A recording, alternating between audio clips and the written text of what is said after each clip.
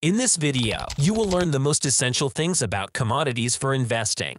One of the most important asset classes because they are present in your everyday life, from your morning coffee to the lithium in your phone's battery. And they are also an essential part of manufacturing. Commodities can provide valuable diversification and inflation protection in an investment portfolio because they tend to perform differently from other assets. There is a historical pattern of inverse correlation between stocks and commodities. When the stock market is performing poorly, commodities tend to experience growth and vice versa. So, I will explain what commodities are, the types of commodities, and how to trade or invest in commodities. Welcome to Cyber Money TV, financial education for the digital economy. In simple terms, a commodity is a raw material or primary agricultural product that can be bought and sold, such as gold, oil, wheat, or pork bellies. They're the building blocks for more complex goods and products, and they are often traded on markets like the stock market. Think of them like the ingredients for making a cake. They're the basic components used to make something more valuable. In short, it's a basic good used in commerce and is interchangeable with other goods of the same type. Commodities are typically classified into four main categories. Energy. These include natural resources such as crude oil, natural gas, heating oil, and propane. They are used to generate electricity and fuel for vehicles, among other things. Agricultural. These include products that are grown on a farm, such as wheat, corn, soybeans, and coffee. They are used for food, feed, and other products. Metals. These include precious metals such as gold and silver, as well as base metals such as copper, aluminum, and nickel. They are used for industrial, commercial, and building purposes. Livestock and meat. This includes cattle, chicken, and other animals raised for meat production. Commodities are traded on special markets called commodity exchanges. These are like big marketplaces where buyers and sellers come together to trade different types of commodities. Just like you would buy and sell stocks on the stock market, you can buy and sell commodities on these commodity exchanges. The prices for commodities change based on supply and demand, just like the prices for stocks. When there's a lot of demand for a commodity and not much supply, the price goes up. When there's a lot of supply and not much demand, the price goes down. People trade commodities for different reasons. For example, some people buy and sell them as an investment, hoping to make money from price changes. Some companies buy commodities like oil and wheat to use in their products. And some farmers and producers sell their crops on commodity exchanges to get a fair price for their goods. There are different ways of trading commodities, like futures, options, ETFs, and physical commodity trading. Still, they all follow the same basic principle: buying and selling a standardized amount of a specific commodity at a particular price and at an exact time. Commodities are usually traded in standard contracts. Each contract represents a specific amount of the underlying commodity, and the price is determined based on the current market conditions. Trading and investing in commodities through contracts is a way to gain exposure to the price movements of a specific commodity, allowing investors to potentially profit from price changes while also hedging against price risks.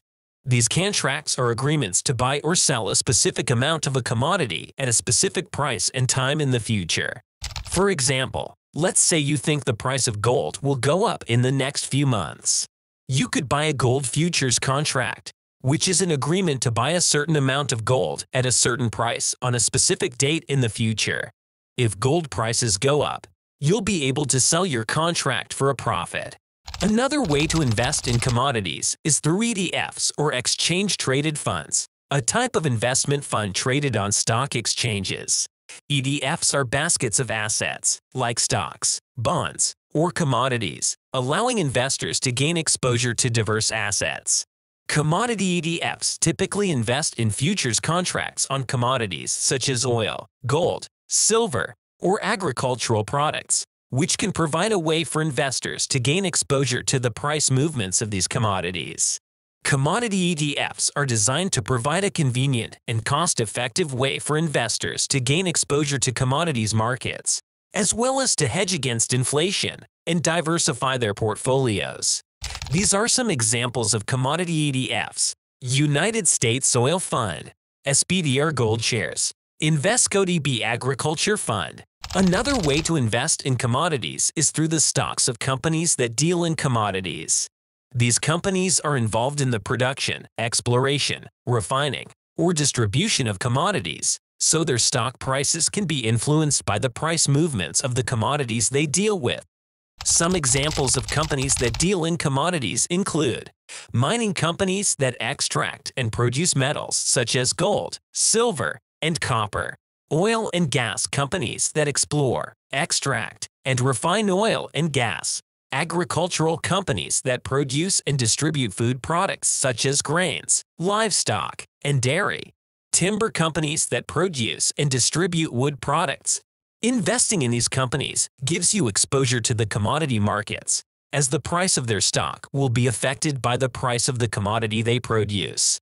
If the price of the commodity they produce goes up, the stock price of the company will also likely go up, and vice versa. However, investing in a single company's stock carries more risk than investing in a commodity index because the performance of a company depends not only on the price of the commodity it deals with, but also on the company's specific operations and management. It's also important to research the companies you're interested in investing in and consider factors such as their financial health, management, and competition in the industry. Another option to invest in commodities is through mutual funds. One of the most effective ways to protect a portfolio heavily invested in stocks from financial or political problems and economic downturns is to invest in commodity mutual funds.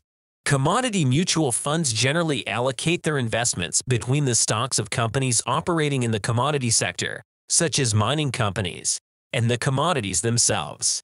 Investing in commodity mutual funds allows for exposure to the commodity market without navigating the complexities of purchasing physical commodities or other instruments like futures or options.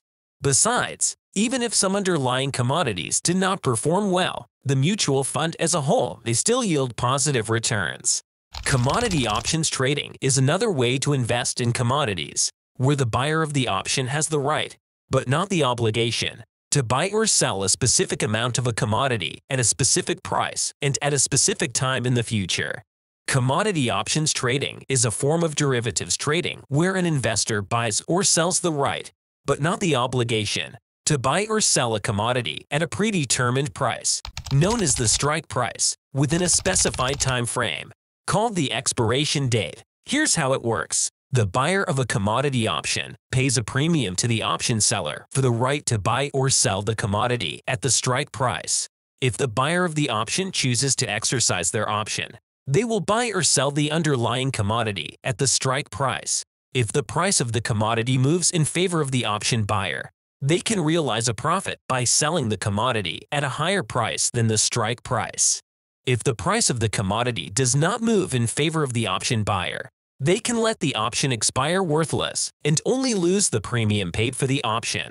Options trading can be a way for investors to hedge their exposure to the price movements of a commodity, as well as to potentially profit from price movements without actually owning the underlying commodity. However, options trading is also considered to be a high-risk investment strategy, and it requires a good understanding of the underlying commodity, options pricing, and market conditions. If you have found value in this video, please smash the like button and subscribe to our channel if you haven't done so already. If you're interested in trading and investing in commodities, there are a few things you can do to get started. Research. The first step is to research the different types of commodities available for trading and investing. You can look into the different commodity markets, the different types of contracts and products available, and the historical price trends of the commodities you are interested in. Choose a broker. To trade commodities, you'll need to open an account with a broker that offers commodity trading. You can compare their fees, services, and regulations before you choose one. Educate yourself. Once you have an account with a broker, You must educate yourself about the commodities market and the products you are interested in trading. Your broker should have educational resources available, and you can also look for additional resources online. Start small. When you start trading commodities, it's a good idea to start small and gradually increase your investment as you become more comfortable with the market. Have a plan. It's important to have a plan and set clear goals for your trading and investing. This includes setting a trading strategy, risk management plan, and having an exit plan. Monitor your investments. Keep an eye on the market and your investments, and be ready to adjust your plan if necessary. Keep in mind that investing in commodities is considered a high-risk investment. The prices of commodities can be volatile, so it's not recommended to invest money that you can't afford to lose. Overall, trading and investing in commodities can be a great way to diversify your investment portfolio and potentially profit from price changes. But it's important to approach it with caution and to do your own research before making any investment decisions. Thanks for watching this video. I hope you liked it, and now you have a better understanding of this asset class. See you in the next one.